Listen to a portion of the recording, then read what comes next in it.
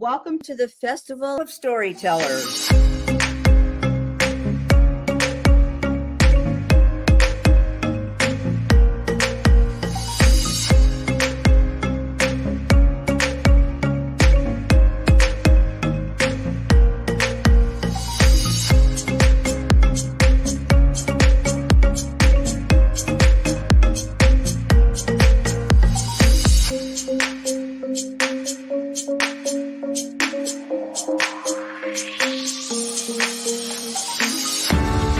I can't tell you how excited I am to be on right now.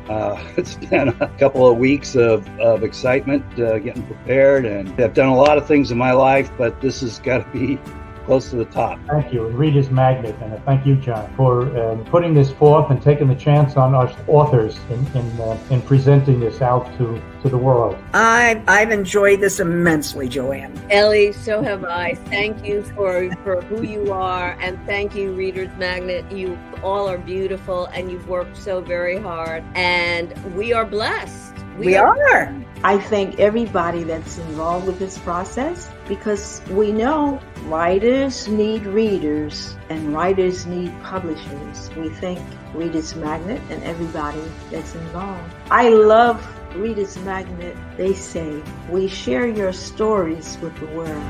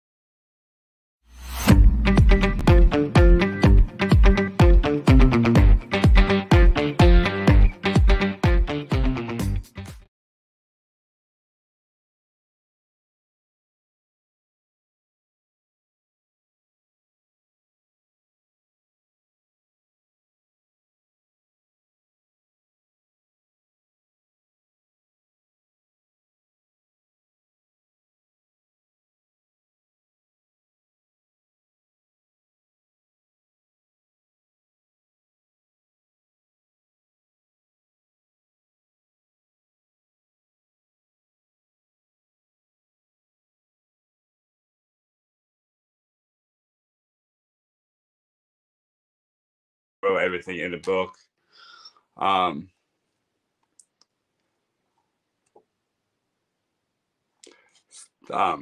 So for those of you who are just tuning in for the first time in my author booth, I am a former cultist, now born again believer in Jesus Christ, and I'm spirit filled, and I just love the Lord with every fiber of my being.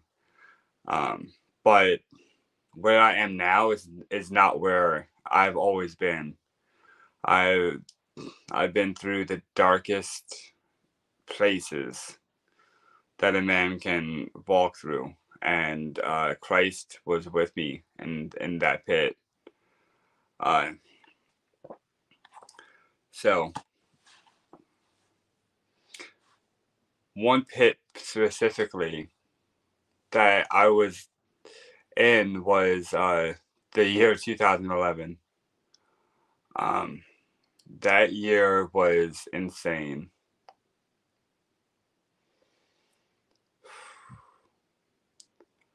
That was the year that I wrote the most poetry I've ever written in my life, because it was like there was a war that was raging between my heart and my head.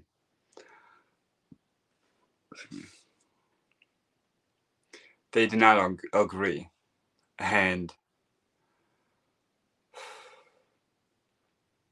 my mind was being tormented by depression, by suicidal thoughts, by doubting the things I was doing, which was good because it caused me to doubt the cult I was involved in. I was homeless for 6 months. A little known fact about this book right here, Darkness Before the Dawn, which is in fact my first book. It was my first book. Published it 10 years ago. So I was homeless for the majority of the time I was writing this book. I lived in a tent for 2 months at a lake. My mom even lived there with me for a month because she had nowhere to go as well. I was 19 years old, kicked out of my family's home, and couldn't find nobody to take me in. That is until toward the end of the summer, my friend's mom offered me to stay in an upper room of their shed, their storage shed. It was more like a barn, but it wasn't in the country. It was in a town called Likens, which actually most of this book took place in that town. And that story is in this novel. From Darkness to Light, a Sinner's Memoir. That's my testimonial novel about how the Lord saved me from the darkness of the occult. But going back to my other book, I was homeless, and my friend's mom, she was on her way to drop me off at the entrance to the woods where I was going to set up camp, and she saw me in my darkest moment. Not that whole year was my darkest moment to that point in my life. I lost a lot that year, including my nephew and a miscarriage. Actually, that's Guy. Yeah, I have her name tattooed on my hand. Yeah, so I lost a lot that year, and I was gonna go find a cave, as long as I had shelter. That's all that mattered to me at that time.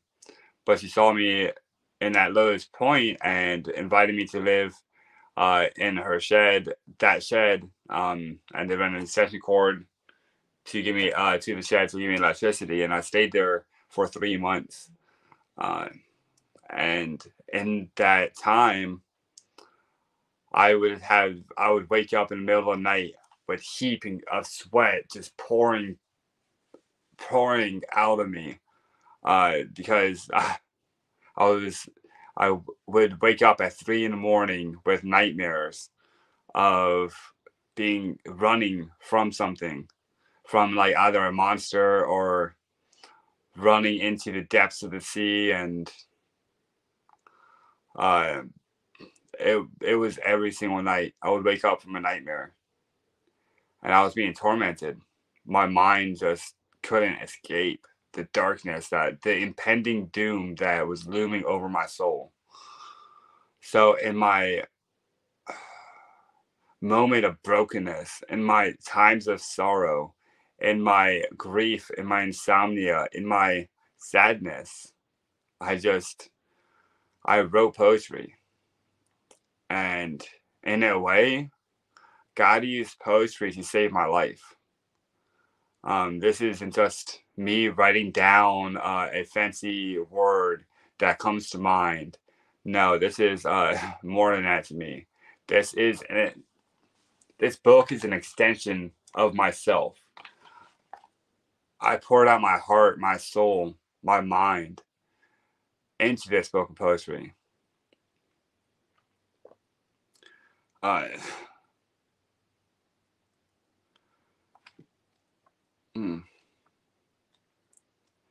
And it told a story. When I was done writing it, I didn't know I was writing a book. Hold on, I have a comment. Have you ever considered writing under a pseudonym, and why or why not? Can you elaborate on that a little bit? So Um, no.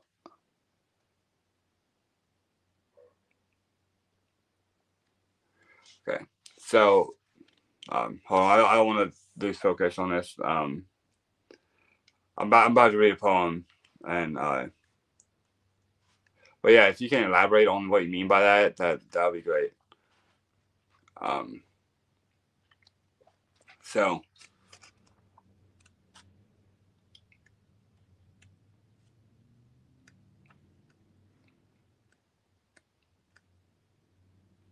Well, there's a poem I want to read to you guys to show you that, yeah, here it is, to show you the depths of what I've been through.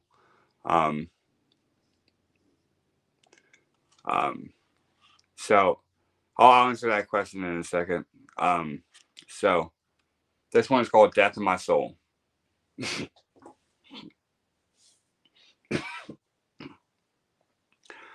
The last enemy to vanquish is death. Death and I will battle for eternity over the soul I no longer possess.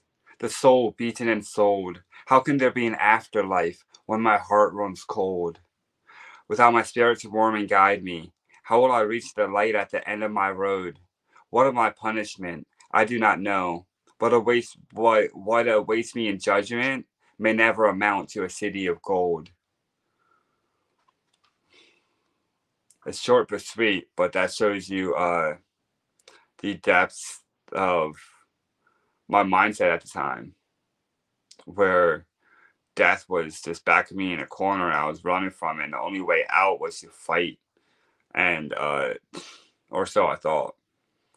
And I pondered eternity and what would happen to my soul after finally, after the battle ends and my spirit passes on.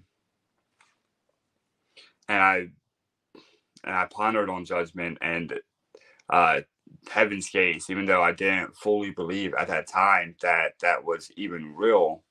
I pondered the question, like, and I spoke often about heaven and hell in this book, and I was searching for the truth, but I didn't know what the truth was or the pathway to find it.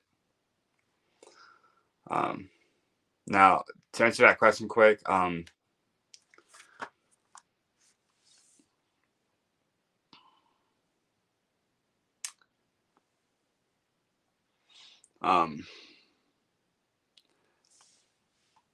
yes and no. I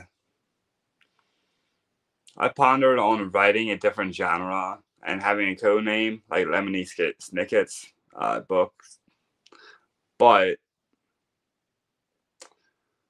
I want to be transparent. I want people to know that they are not alone. I want them to have hope to get out of the darkness, that there is light found in Jesus Christ, and that he can shine in and through them into the darkness to bring them out of that place. And if I write under a code name, it will put me in a place like separated from my reader, and I don't want that. I want to be among you. I want to walk in the midst of the crowds like Jesus did, laying his hands on the sick and ministering to the brokenhearted. And I can't do that if I'm pretending I'm not who I am. So that's my viewpoint on that. Now, I did post Christ, like after my conversion, throughout my walk, I did have some ideas for like horror kind of books that I thought, oh, that's going to really interfere with my message, and I don't want people to take me seriously and this and that. So I thought about my writing under a code name then. But honestly, if it doesn't glorify Christ, I don't want to be a part of it, because that's not the reason I was created. And I don't want to. I don't want to lead anybody astray. Second, that's a distraction for what the Lord really wants me to do. So,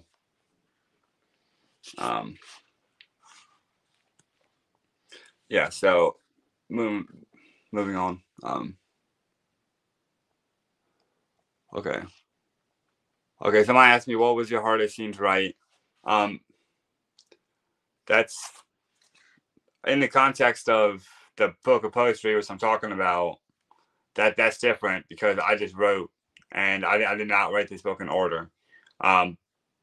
Actually, how it came together to form, how I put all the poetry together in a certain way, it was actually miraculous.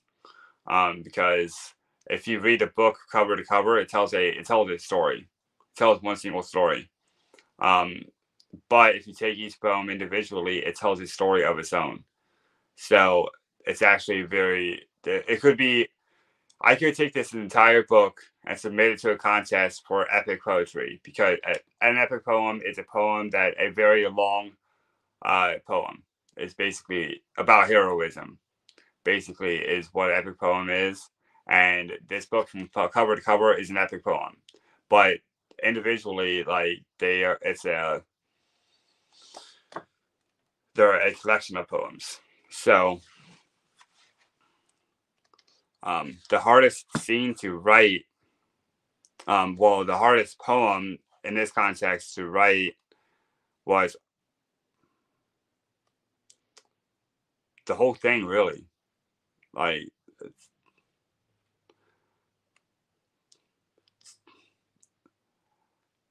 and it wasn't hard to write in the fact that it was hard to form the words. No, that this poetry spewed forth out of me like a dam whose river just broke through, like a river breaking a dam and just pouring out. And then I later went back and like maybe changed a word or two to make sure it made sense. But yeah, so poetry is a lot different than writing a novel. I discovered when I wrote my novel, I did write the poetry first, so I knew poetry before I knew actual literature in the aspect of like novel and novellas and things of that sort. But the hardest emotionally to write is a tie between my poem "My Own Hell" and my other poem "See You in Heaven." Ironically, one is "My Own Hell" is a suicide letter, a very long, lengthy suicide letter written in poetry formation, and "See You in Heaven" is the poem for my miscarried daughter, Sky. I actually wrote "My Own Hell" after waking up from a nightmare concerning my miscarried daughter, and I think that's how I ended up writing the "See You in Heaven" as well. But yeah, so I'm gonna read another poem. I'm not sure which one I want to read. Actually, I'll read "See You in Heaven." Yeah, since we were just talking about it.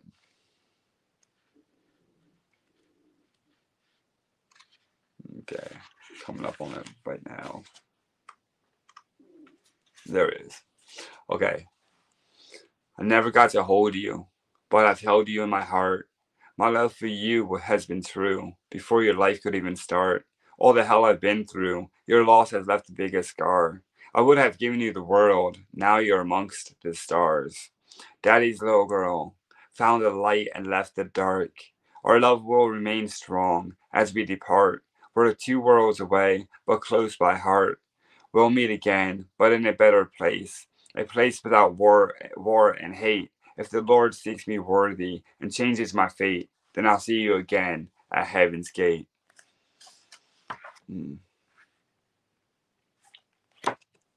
Wow, now, man, I felt so unworthy to receive Christ's love that it just poured out in every poem that referenced eternity. And now I realize, I came to the realization many years later that only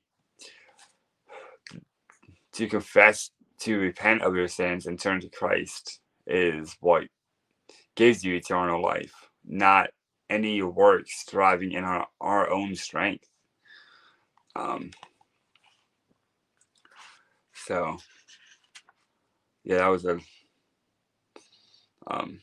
definitely a lesson I had to learn over the course of several years. But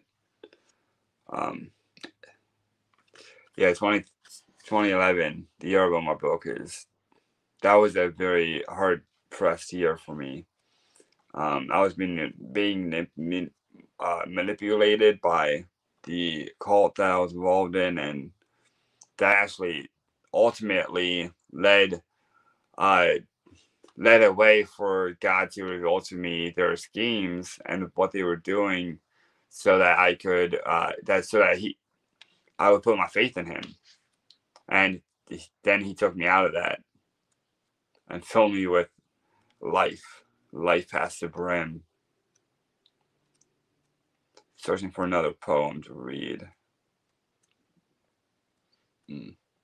There's about 40 some poems, and I also have short stories and quotes in here that really reflects one another.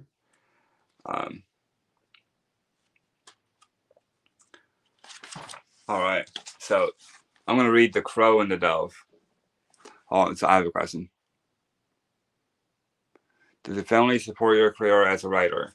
Actually, my family is the one that, my family and a couple close friends are the ones that encouraged me to publish my poetry into a book. And if they didn't do that, I would just, it would have never happened, because I didn't want to fame from it. I just wanted to write poetry. I needed an outlet at that time, and I just wanted to write. So yeah, even if nobody supported me though, which not everybody does, it's not up to anybody else as to what I do. Chase your dreams, whether or not anybody else is supporting you, because you never know who you're going to reach out there. You never know who needs to hear your story. Your testimony could be the catalyst for somebody else's breakthrough. And that's the truth. I've seen it so many times in my own life, and I share my own testimony, how deeply it impacted another.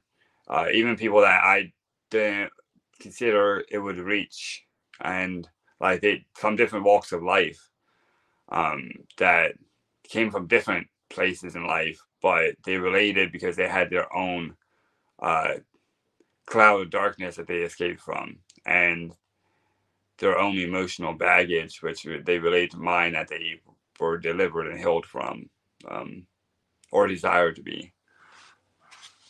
All right, so I'm gonna read The Crow and the Dove. Just a little backstory on this poem. Before I was a poet, I was a musician. I loved hip hop. I grew up in a small city, Lebanon, Pennsylvania, and right around the time I transitioned into poetry, when I wrote the book, like I stopped. I don't know. I wouldn't say stopped, but I was having problems really with public appearance concerning music. I didn't have the motivation or passion to really get in front of a crowd at that time in my life to really perform the hip hop with the group I was a part of. And when 2011 came around, I really transitioned into poetry rather than hip hop, because I enjoyed writing more than speaking.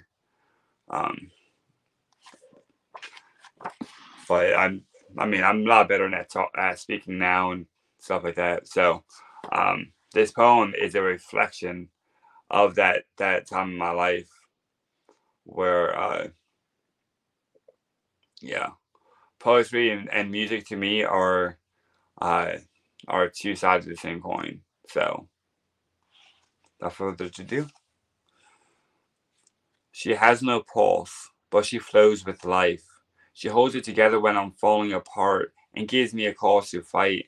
You have not lived unless you touched her face. You will not breathe until you feel her grace. I yearn for the day that I'll make her mine. It must be the only way that my light may shine. She has my unconditional love. She's always on my mind. I am the crow, and she's the dove that opened my eyes.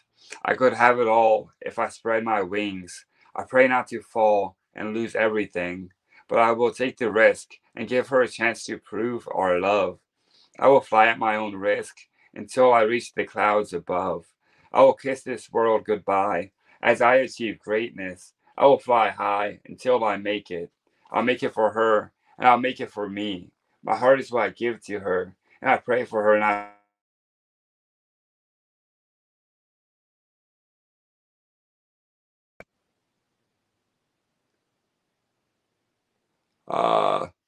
can you hear me or see me?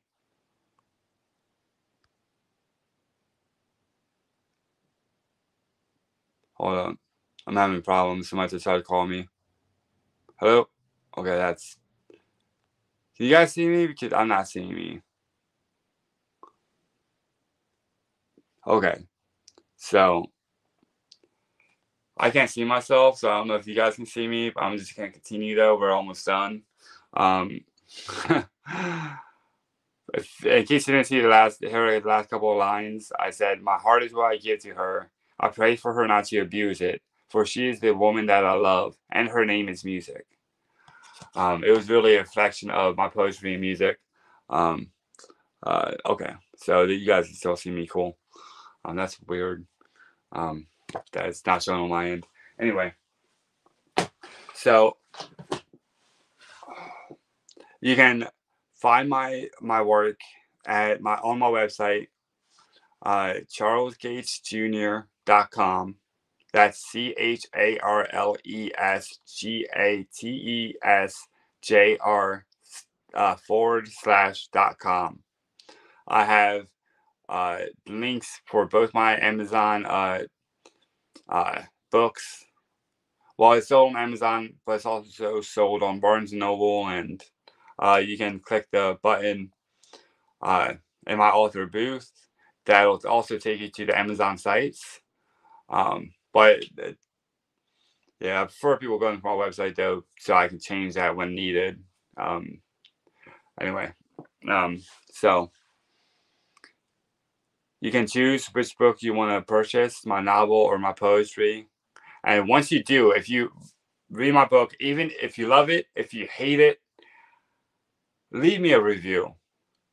That is how books win awards. That's how books get noticed by the industry, are the reviews. They trust reviews. The people trust reviews, not the comments of the one who wrote the book. They trust the reviews of those who read it and either loved it or hated it. Even if you hate my book, please comment and leave a review and tell me why. It's very important either way. So I also want to give a shout out to one of my best friends, Wesley Bartlett, the author of Immortal Martyr. That was his stage name. You can search him up in the address bar, search bar in the on the site, Festival of Storytellers. So yeah, so that's all for today. Come back tomorrow for more. God bless you. Be blessed and stay blessed in the name of the Lord Jesus Christ. Amen.